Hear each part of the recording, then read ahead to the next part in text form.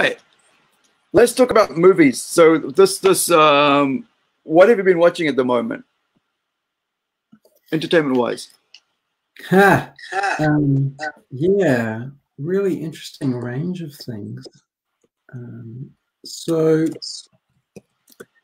the first stuff that I started really getting into at the start of lockdown was what I should call pandemic porn. We got into all the pandemic porn, like So you watched Outbreak. You watched what was it? Did you watch the one with that Spanish movie with zombies and stuff like that? Yeah, like zombies are like another dimension. There's actually a really good one on TVNZ on demand at the moment. I can't remember what it's called. It might come back to me. People kind of turn into zombies, but they've kind of played down the zombie thing and they've gone more into kind of like the pandemic mode. It's kind of like Ebola meets COVID-19 meets some transforming kind of zombie type disease. But the one that was probably the most interesting kind of pandemic porn that we've kind of watched was one which once again is on Netflix, but it's actually a Nigerian production. It's called 93 Days, and it's based around the outbreak of Ebola, I think in like 2014. And that's right. It came out last year, wasn't it? Is it the one that came out last year about the whole in America how they were trying to find the cure for or something? Is it the one or? It came out. Yeah, it came out last year, and it was all about the big Ebola outbreak that happened. And of course, the whole premise of the thing, and what's really fascinating is if you watch either Outbreak, Contagion, or this one, 93 Days, and lots of others, what's really frightening is that it quickly goes from being kind of like a drama movie or whatever, but because now everyone's awareness of pandemics has been like everyone has now gone through like almost like a crash course in pandemics. Right? It's like droplets from your mouth, from your nose, the things you touch, you touch something, you put your hand on your mouth, like, and so you're watching this film and they usually all start pretty much the same. You kind of quickly work out that someone's potentially been infected with something. And then what you see is that you see them touching stuff. They're touching everything. They're coughing. They're spluttering. They're sitting next to people. They're touching people. They're like, and the whole time you're just going like, it's like watching a horror movie, because you start to realize how easily some of these things are spread. But 93 Days is really fascinating because it's a Nigerian production with maybe more kind of English kind of production values mixed with obviously, African production approach. So it's got kind of like a very non-Hollywood approach. So it's not the sort of thing that you would watch if you want to watch an action movie. But if you want to watch the unfolding of a potential disaster horror movie that quickly gets moved to this is what people forget, right? Is that COVID-19 is not our first attempt at dealing with pandemics, and things like Ebola haven't gone away. Like they're not like that has not gone away as a threat. In fact, the problem that we face most at the moment is that we, in our attempt to just solely focus on COVID-19, that all of a sudden the world forgets about all of the other kind of challenges. So I totally recommend 93 days. The other... Did you watch Outbreak again? Yes. Yes. Because, you know, Outbreak is the highest, is the #1 movie that anybody in the world is watching right now. I saw a report on that because of the fact, you know, it came out in 1993 and it wasn't a month. Again, Ebola.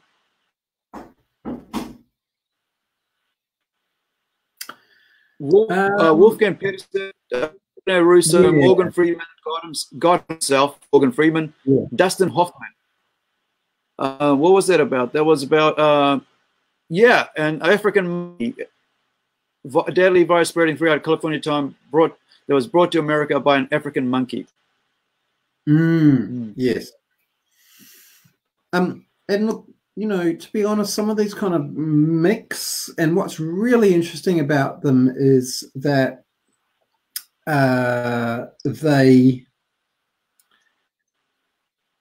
they vary around kind of, you know, on one level, their production values.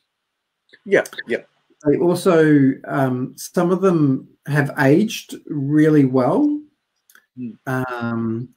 And some of them are really interesting to look back on, and you start to sort of see the ones that obviously did a lot of research around infectious diseases and the sorts of things. So, you know, the really good movies sort of show you on one hand all of the really awesome things that you should do, and they show the value of PPE and like personal protective equipment, and like really value that. They show you in labs how they've got these, you know, like these BSL 3 level labs, BSL 4 level labs, and how they operate, because they're dealing with such highly infectious diseases, you know. And then there's then there's these other movies whereby you go like, oh my god, like that's so implausible, because like you would not be wandering around a lab with no personal protective equipment dealing with patients, because, you know, suppose like some of these TV things and movies, they've been made because it would be impractical, and also what's the word, like it just wouldn't flow creatively, because people haven't worked out how to make a movie with people with masks over their face all the time, and it's like they've got all the equipment over their face and all sort of stuff, and like, you know, like they haven't worked out how to make a movie. Like it's not a fun movie if you can't hear the actors or you can't see their faces. But the one which has probably been more interesting is the content that has been released, potentially as a consequence, or maybe it was planned as a result of all of this. And so the thing that we've been watching most recently is Planet of the Humans by Michael Moore. It's by another close friend of his, Jeff Gibbs. It's got the Michael Moore kind of banner over it, but it's kind of like the alternate Al Gore moment. So did you end up watching Contagion as well? Yes. Oh, the one I was thinking about was, I think it was Quarantine. I'm not too sure if I've seen Quarantine, but you know the one which actually really got me, and I can't remember which one it was, whether it was Outbreak or Contagion, but it was the one where, you know, and maybe it was Contagion, but the time frame that the movie dealt with, they were in the movie, and obviously it's for script purposes, right? So you and I know how these things work, right? You're making a movie, you want to get a point across, but you can't necessarily deal with the real time frames that these things might happen on. So with I think it was Contagion, the way that they did it was that they compressed the timeline. So they kind of like, from a script perspective, invented a disease that worked about, I think, maybe like 10 times quicker than COVID-19 as far as time spans. So for them, you know, we're now 4 months into this, whereas, you know, they were into like the breakdown of civil society after about 30 days, you know, like they were working on a much more compressed time frame for the purpose of the movie. But what was really fascinating was not the disease and not the spread, because now, you know, like we're all experts, right? We're all experts on this stuff now, right? You know, we know. Yeah, I mean, this is the thing about it, is the crazy thing. It's like we used to watch and be entertained about this crazy stuff, but now we know how to take care of ourselves when this crazy stuff happens. We're so self-aware. That stuff was all like, you know, like training videos. But what was really interesting was that you reached the same. So there were two crucial points in that movie, which I think we should kind of really think about. One, the kind of breakdown of civil society. So what happens when not enough people can get food, when supply chains break down, all that sort of stuff. And I think we're starting to see the beginnings of that in America at the moment. I'm going to see it in other countries as well. But well, they were saying in Europe, right? What we're not hearing a lot, but I know some people who've been discussing it about how the ATM machines aren't working, the banks aren't letting people get to their money, and people are turning up there with axes trying to get into it. And this is in Europe. So we're seeing, like you're right, we're seeing the slow erosion of society, of what, you know, these movies are talking about. But yeah, they're like it's accidentally too, right? So, you know, like there's so much that we take for granted. Like, you know, like New Zealand's got incredibly fantastic internet. I was actually very pleased recently to hear an interview on Radio New Zealand about New Zealand's internet infrastructure. And what they were saying was that at the peak of New Zealand's internet usage, the infrastructure that New Zealand has managed to build out so far, at the peak, they still had 25% capacity spare. Like that is amazing. That is amazing. I mean, I've been doing interviews with American people living in America, right? California, Oregon. I think somebody was in Georgia today. Yesterday, I did one from Estonia. And so I get to see how bad their service is on the internet, how it crashes, and, you know, start sputtering. Like I was on today on a mobile, and his mobile was just sputtering, and he would just like, you know, and you're right, we have great internet. And, you know, I mean, I let my neighbor use my my Wi-Fi, right? and I still have it on my data on my cell phone with my internet. I still have my laptop on my internet, and then I can bring out the other laptop, the one that's just old as, and they can still work. So I can, on my service provider, I have 4 things working, as well as 4 things working, 3 things working, as well as letting somebody else use it as well.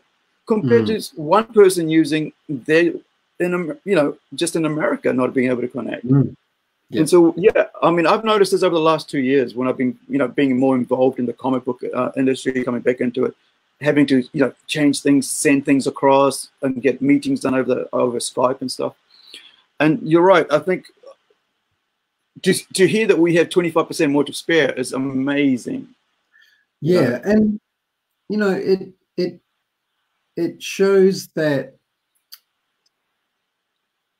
you know, if you look at the way that the internet travels across the world, is that we've got this really incredible technology, but the problem is that it needs highly skilled people to fix this stuff. So most of, for example, you know, New Zealand and the world's connection through the internet is through these undersea cables, right? Yeah. Now, they break regularly for lots of different reasons, you know, underground earthquake activity, just natural breakages, accidents, all sorts of things. Yeah, so it's, you know, the fact that I think the world has actually held together so far has actually been, you know, quite interesting, You know, maybe more. I mean, you remember we were talking in the other stream about like the brain drain. So I mean, I know there was at least about over 2,000 techies that went overseas in 2008, 2007, 2006, 2008. That brain drain has cost our country so much, and you know, it's just it drives me crazy that we've gotten to a point where now we have to import, right? Import techies to come and work in New Zealand when we let go of our own. And I think, the other thing is that we're watching like we're talking about Netflix and stuff, and Netflix is losing so much of its property over to HBO Max. Like Friends, South Park, I think didn't even go there, but like South Park is going there. Studio Ghibli, Ghibli from Japan, Miyazaki, like I think it was like Lord of the Fireflies or something like that. Howl's Moving Castle, all that great stuff, you know. All those movies there. Also, just the whole entertainment industry itself is changing. I mean, I've been watching this for the last 6 months, how the streaming works, right? Like we sit at home and watch movies instead of going out now, because we're sick and tired of them making blockbusters that are just stupid. Right? They're just stupid. And then we go, why do we want to spend $100 to take our kids to the movies, especially if you're a family of 5, when we just can pay $15 a month and watch Netflix? Yep. Why? So now streaming has taught us to stay home. Lockdown has taught us to stay home, right? Now we've got into the idea of staying home, watching our movies at home, watching our TVs at home, consuming at home. The other thing is that there's now too many choices coming. So like Peacock is supposed to start up, Apple TV's there. I think it's, I'm not sure who put up Peacock, but it's another streaming site that's coming on board soon. HBO Max got 10,000 new hours of, you know, entertainment, movies, TV shows, new Looney Tunes. They just released a new show that's coming on. It's on HBO called Before Renters. It's like this movie where people from the past 2,000 years are just popping up in modern times, like current times. So you got Vikings just popping up. People from the have the plague popping up in the middle of friggin' France. It's done. Hey, we need the help. And so it's quite that because I thought, well, you know, nobody. I mean, of course, there's so many other sort of similar, but not, you know, not to this level. And it was the first one that HBO did for their European. and the old I think through for their Asia network, but they're John is saying here that, hold on, give me a sec, and chat, Disney Plus and Amazon cheaper than Netflix. Yeah, I mean, sure, it can be cheaper, John, but I mean, the thing is that when you realize that you've already seen all those Disney films, growing up, if you're like in your 30s and 40s, you've already seen it. Your kids have already you've already rented out those movies for your kids. And so the only thing that got you to go over to Disney Plus was Mandalorian. And we saw that they had 50 million new subscribers. And once Mandalorian was over, people left. People just said, I've seen what I want to see. That's it. The other thing is Lightbox and Netflix free with Spark Max broadband. So now you can, so you can get also, Lightbox and Netflix free with Spark, on the telecom network. But that's the another thing. See, like, because I've been saying about, like, on my own private page, not so much on this one, that we need to invest more in our own country's infrastructure, in our own businesses, in our own productions, and telecom's one of them. So I mean, we've been, we let Vodafone come in and take over our lines and all that, and we thought, new. But then in return, we got Vodafone investing back into the country, which was a good play into the sports arena and stuff, telecom's offering all these different things to get us back in. And I think we're going to see more of that, right? Because all these companies are going to want our business because they're running out of money. So it'll be cheaper. And we were talking about the housing before, about renting and stuff. So the product that they're putting out, like, I know that I posted the other day with my provider that they give you $35 for 6 months a month of internet. And the same one that I'm on, where I can use 4 different connections and still get this sort of, have a live stream with you. And so they already know that the next 6 months is going to be hard on them. So they're going to have to lower their prices. And that's what I was thinking about. HBO Max is doing $15.99, I think it was, or $14.99 coming into their streaming prices next and 28th of May. So because and Disney has less new product than HBO Max does, and even Netflix is the only one that has the most. Like they have like maybe about 80 or 30,000 hours, or 50,000, I think it was hours. No, it was 80,000 hours of content, whereas HBO Max has 10,000 hours of new content altogether, and Disney only has about 3,000 of new content. So it doesn't add up. Yeah, you're right. John's saying that, like, Clone Wars, Star Wars, Avengers titles on Disney. Yeah, but most people already watched those. Now we're going to. That's it. That's the thing. It's like you've already been to the movies, paid your friggin' $20, $30. Why would you want to go and pay again to watch it? And this is the thing. So I mean, I've got family members who have both Disney and Netflix, and I kind of go, well, why? Why? It's like there's too much choices in the end. Like, do you find it like if there's too much choices, you just go do what you know? Well, this comes back down to, like, what are you watching and why? One of the things so here's my most hated but most loved streaming service is Amazon Prime. Very inexpensive. But Amazon Prime suffers from this really unusual problem whereby, and Amazon is a big company, right? So you can understand why they've kind of done this. So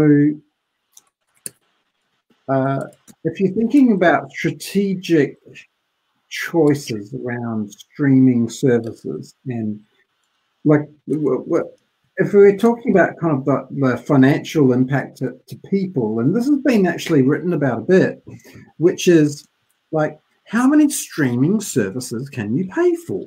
Right? That's it. Before you know it, you're going to end up in this like crazy situation whereby I don't know too much about, you know, say New Zealand streaming pay TV services, but in Australia it ended up in this crazy situation whereby to get kind of like even a sensible level of like streaming service, you needed to pay $125 a month, of which some things became mandatory: movies, football, you know, sports, whatever. But the crazy thing is that we're almost going back to that situation whereby to get the good variety of programming, you're going to have to layer up your streaming services. And before you know it, you could easily get back up to $100 a month, right? Exactly. And so I think ultimately what we're after is that you want to have a streaming service whereby, I think all of us want to have a streaming service whereby we want to go like, I don't know, whatever the price point is somewhere, but I don't think we want to be, I think it would be unrealistic to say we want to pay $9 a month. And I think it's totally incomprehensible to say to people, you got to pay $99 a month, but somewhere in between that, depending on what you like. But Amazon Prime is a fantastic service whereby they've funded some of the best TV shows I've ever seen on TV, apart from HBO. HBO seems to be consistently the one that seems to really pump out really great, thought-provoking stuff. But it comes down to what you're into. Now, with Amazon Prime, they've invested in some of the best TV that has ever been made. But then once you've seen it, once you've, like, you know, you could binge watch the best of what they've had in lockdown. And then that's it. You got to turn it off because there's nothing left after that. Because they've got like, see, their streaming service is like A++ at one end. And then once you watch all of those, you're into like C minus D, F. Netflix, their approach, I think, is almost kind of like some sort of balance between, occasionally we'll have a A+. In fact, we might even have some shows whereby a season might be an A+, but then some might be a C, but you might get invested enough such that you'll last to season 3 and it'll kind of maybe... like a really great example recently on Netflix was their one, Sex Education, which started out probably as a became a B, and then went to an A+. You know, it's like it really, you know, kind of undulates. And because there's all of these economic forces around them, but here's the really interesting thing, which is that the thing that's behind all of this is that one of the great things I love about streaming is that there's no ads. Like, any genuine creative person goes, I don't want to be making art or making something really, you know, relevant or engaging you, and then I don't want to lose you after 10 minutes because we have to have an ad break. And so I think many people have turned genuinely to streaming services because they actually whether they realize it or not, they value the lack of ads. But then the flip side of that is that then the danger is that the ads that you're not watching as a break, you then end up watching some shows that are almost like an endless ad break in their own right. Yeah. It just switches over to the next one and next one. I noticed that about, I think I was watching, I watched the Re-Sleeved, the prequel animated movie to Altered Carbon, because I love that show. And I haven't seen a new series, but I wanted to watch that one because it's animated, and I love animated movies, especially anime.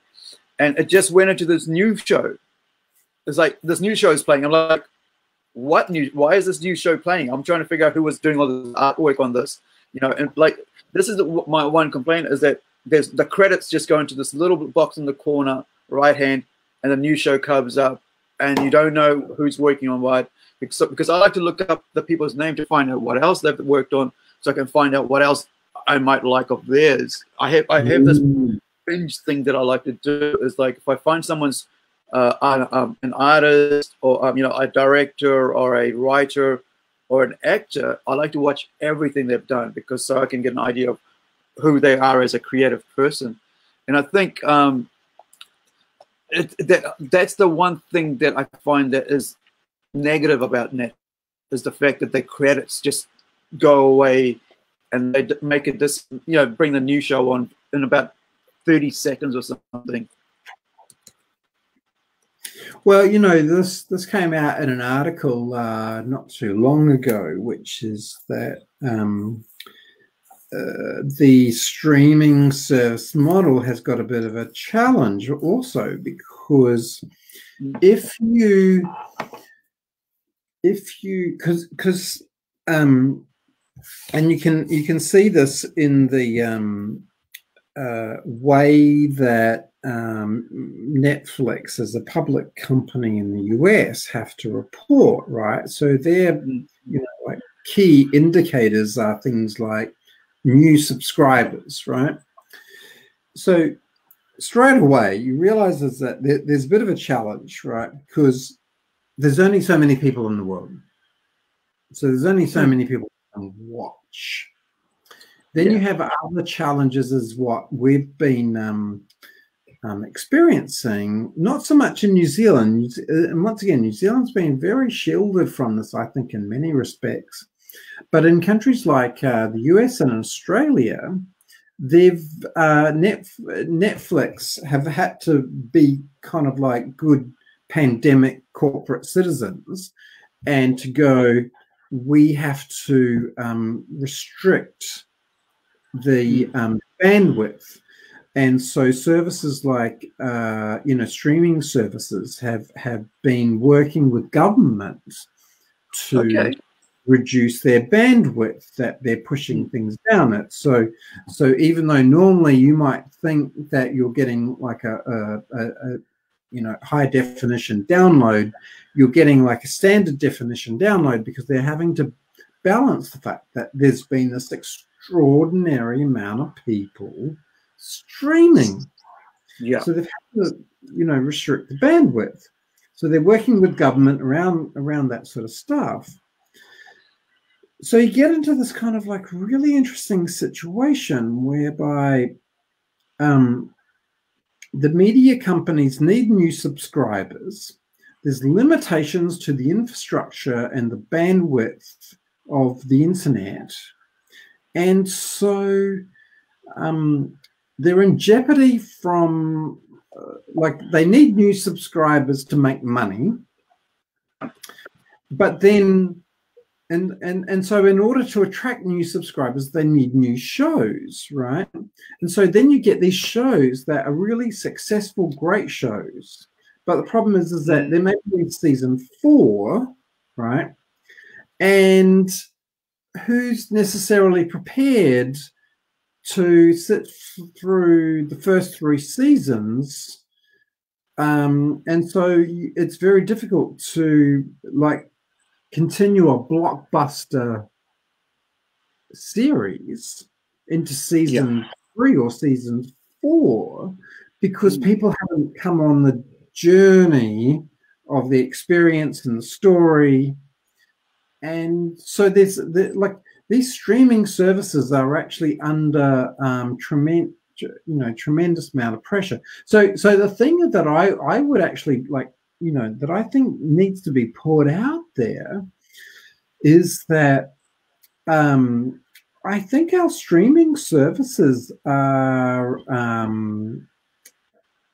like, not that there's not, like, let's not feel too sorry for them, but they are facing economic financial pressures, which they were always probably going to face. Like, if we had no pandemic, right, the way that things would have run would have been that it would have been a financial disaster. Right. Because what people would have done, right, is to like sports. See the reason why, like, I actually kind of wonder whether sports will ever come back in the way that it did.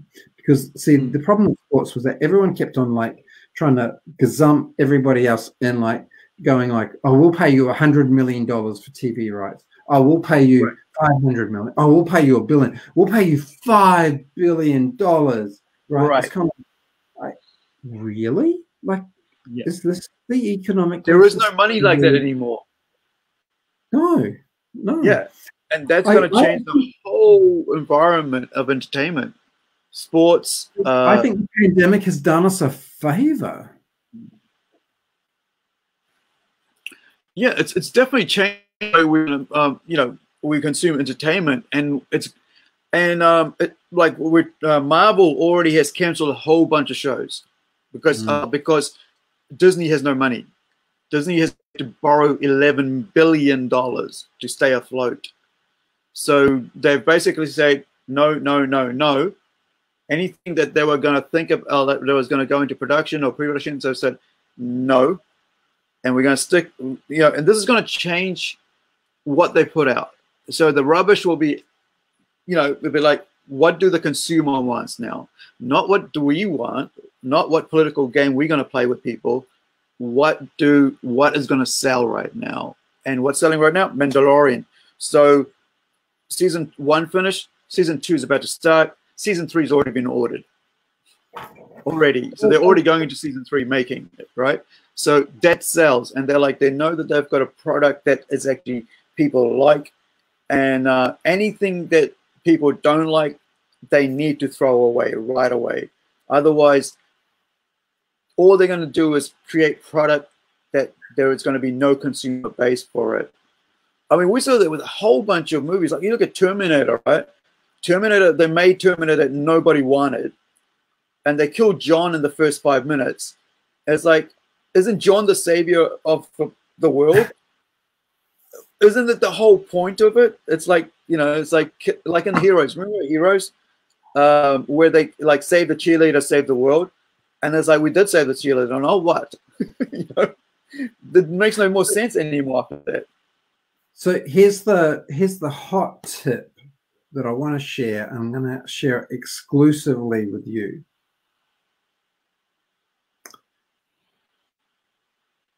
This is the end of actors. Yeah. Like we've been working on this now for like decades. I remember, I can't quite remember the first movie. I think it was Final Fantasy. Final Fantasy was the oh no, it was Sim 1. Remember Sim 1? Yeah. And it was a Kiwi director. He's one of my favorite directors. I'll bring this up because that was when they actually decided they were going to create a actress who was from the start a simulated and to basically how's it spelled? Sim 1. But yes, I'm glad that you and I would expect that you would be onto this, whereby it's kind of like human actors are a dying breed, right? Yeah. Let's just be really honest about this. Let's just, sorry for anyone out there who hasn't heard the news, but if you're a human actor, I'm sorry, but you're the last of your kind. And what this global epidemic will precipitate is the death of actors. Sadly, I think, but I think they will live in a different way, because I think what will happen is that we've now reached the point whereby the amount of the availability of technology and the way that this can be done now, like even with normal animation, all the best animation, in fact, the smartest thing that was done by animators was that what they did was that they worked out a way to use human actors. Like Toy Story, I still think, is probably the best representation of real human actors being, represented in a CGI type way. Lord of the Rings, right? Lord of the Rings, a very own Lord of the Rings with what's his name? Yeah. God, that creature, my precious. Peter Jackson? Oh no, sorry, that was a nightmare. Yeah, I can't remember, but like, the whole character is a freaking CGI character with a, with I can't even remember his name, but my precious. And you're right. With when the Final Fantasy movie came out with the hair, right, where they said they could do each strand of hair, it kind of put a shock into the whole movie industry to say, hey, guess what? You guys have been mucking around and misbehaving. And right now, this is the thing. Right now, I played the thing about how celebrities think they're all important in their mentions right at the start of the other live stream we did. This behavior and of them behaving like they're living in their magic world, right? And then saying, you who can't afford toilet paper, they're just like you. And while Madonna sits in her little bathtub with rose petals and I guess milk, and someone playing piano on the side there in the friggin' my apartment-sized bathroom, and going, we're just like you, we're all in this together. I'm like, just shut up. Go read a book, leave us alone, get off the internet. And the thing is that, they've got the technology now to basically replace all of it. And part of the problem with actors, and look, I don't want to be unfair to people who are genuinely its craft. And this is where I think, is the competitive difference, right? The competitive difference will come by who can make really awesome, amazing things still with human actors, but the mainstream, porridge of content will have to come from computer-generated CGI, perhaps some human actors in behind who show natural movements, but the porridge, the porridge of content will come from CGI, because most actors and that whole thing is just so bothersome, because they're egotistical, they're rude, they get onto Twitter, they reveal inappropriate things on Facebook and other social media, and so kind of like the perfect actor has been already developed, and one without any emotion, one without any baggage, any political leaning, any backstory, any background, just a complete blank canvas that you can just put whatever you want in it. And like I was saying, with the re-sleeve, right? With the re-sleeve, all animated, and nobody getting hurt. Amazing sequences, things blowing up, people getting, it's a violent movie. It's about the Yakuza and so on. So people are getting cut up and chopped. Full body armor. Guess what? It's all computer generated. So there's no model studio making it. There is no makeup. There's no cameraman, cinematography, and all that. It's all done in house with this with the arrangement of the computer apps. There's no catering, right? There's no friggin' power, like mass stage setups and all that, and like you said, no ego.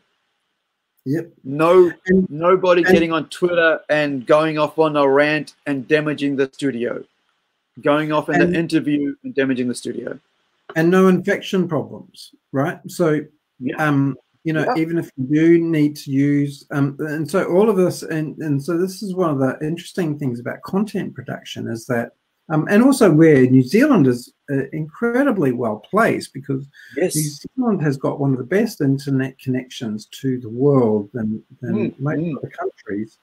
And so, New Zealand could seriously become a really serious content producer in lots of different ways. Because, you don't need to have humans anymore. Yeah. Right? You have to. Now, I'm not saying that that's not unimportant. And I think this kind of comes back into our conversation about art, right? It's like, where is the art in this? And maybe one of the simplistic ways of defining art is that it's about the immediacy of the experience. And I actually think that, perhaps one of the best things that we could do is to perhaps separate out now kind of this large scale mass produced kind of content series, production aspects, and separate that from genuine, amazing human immediacy based productions where you're really delving into humans. But see, this is where I think comics is really fascinating, because comics comics have and maybe we should do this as a separate kind of thing, right? Because like I'm not really a comic person, but what's really interesting is that comics have evolved from the page to movies, and that was potentially seen as like an evolution, but perhaps that was a devolution, and what we might actually see is comics come back to the storytelling, honesty and authenticity that they have always had, and that all of this sort of blossoming of profiting from comics through the Marvel series and blah blah blah blah. Talking about that, right? About the profiting of it. So. But I think we're going to see a return to the authenticity of what comics are really about, and I actually think this warrants a serious kind of thinking about what were comics about, because they've lasted and persisted for so long. And I think shall we round this off and then well, we should do it. Well, we've got 10 more minutes before we make the hour. Okay, well, let me just tell you about, give you this little thing about actors, right? And how they can be very weird and strange. So 2 days ago, Courtney Cox from Friends, right? Isn't she the actress on Friends? Yeah, Friends. She's 55 now. Took to Instagram in honor of Earth Day to call for an urgent need to protect the planet during this time of need. Happy Earth Day, everyone. By protecting our natural ecosystems, we can stop the illegal wildlife trade, which I'm all behind, which has caused the deadliest disease of our lifetimes, including HIV, SARS, and COVID-19. This Earth Day help at Space for Giants protect ecosystems and promote a health thing. So she thinks that basically illegal wildlife trade caused coronavirus. See, talking about people like egos of actors and stuff, you know, just not really. It's like religious people saying this is a punishment from God, you know, right? Or saying that pray it all away, or you know, or it's because of some beer, right? It's carried through the beer, Mexican Corona beer, right? These are farcical things. All we know, it came out of a lab and it's because of bat, it got transmitted to humans. We all know that.